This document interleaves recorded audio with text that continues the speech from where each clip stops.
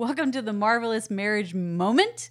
And I'm Megan Scheibner. And I'm Dr. Steve Scheibner. And this week we're going to talk about how do you keep your marriage centered. And hearing that, you might think that this is a broadcast for parents, but really every marriage runs the risk of not being marriage centered. You could be newlyweds and living like roommates because roommates happen. You could be married and have your children demanding to be the center of attention, or you could be empty nesters like we're about to be, and all of a sudden you're stuck with each other wondering how to keep things marriage centered. Yeah, if you think about a wheel, the marriage is the hub of the wheel, and the children are the spokes of the wheel. So we got to take care of that hub. So that's why this is such an important relationship, because it's the permanent one, right? Until death do us part. So let me ask you a question. For a young couple that doesn't have children yet, what would the spokes of their wheel be? Well, it's going to be their future children, potential children, but they're still the hub. Right. You're still a family whether you have children or not. Yeah. All right. So you got to treat it that way, right? Because it's till the death do us part that you got to pay attention to. So keep investing in that primary relationship. Now, the three things that we're going to talk about in keeping your marriage centered is this. Number one is talk time. And we have a book by the same name called Talk Time, which is 60 days worth of just devotions to do. And whether you do a devotion during talk time or not, it's important that at least once a day, usually when whoever comes back from the office or work last, if your wife is in the home and doesn't go out to work, great. When dad comes home or the husband comes home, sit down, take 15 to 20 minutes, sit on the couch, have a cup of coffee, sit on the veranda, wherever you want to sit, the swinging chair out on the front porch, and just talk and get reconnected with one another. And this is not a time to go over the laundry list of everything that went wrong with the kids and all the stuff that's broken in the house. And for God's sake, don't talk about politics, okay? This is a time to just kind of draw one another out and talk about the events of the day.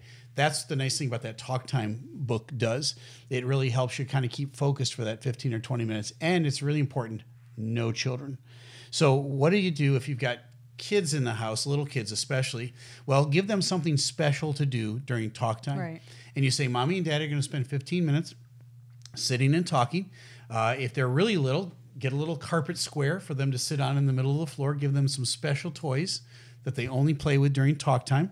If it's older kids, you can say, go down to the basement, go clean up your room. We'll tell you when the time is done, all right?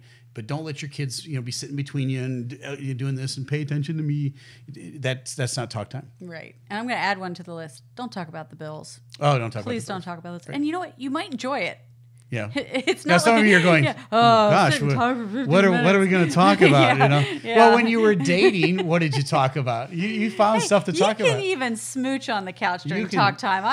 We won't tell anyone. Okay, all right, we won't tell anybody. So what's number two? All right, number 2 is this: dates. And if you go back into our archives, we'll tell you how to have a really good date. But husband and wife, you need to date each other, even if there's no children in the home and you're like, what's the big deal? It's just the two of us. It's something special that focuses on one another. Right, absolutely. And the third is getaways.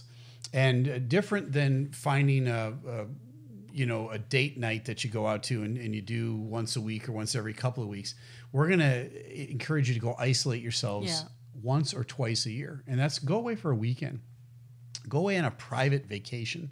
It's important to get away from the cares of the day and spend some long-term, intensive time just relaxing, doing nothing, sleeping in, walking on the beach, doing whatever it is that you want to do, but do it together, but get away. It's not a staycation. You're not staying in the house because you can't get away from the stuff that goes on with your house when you do that.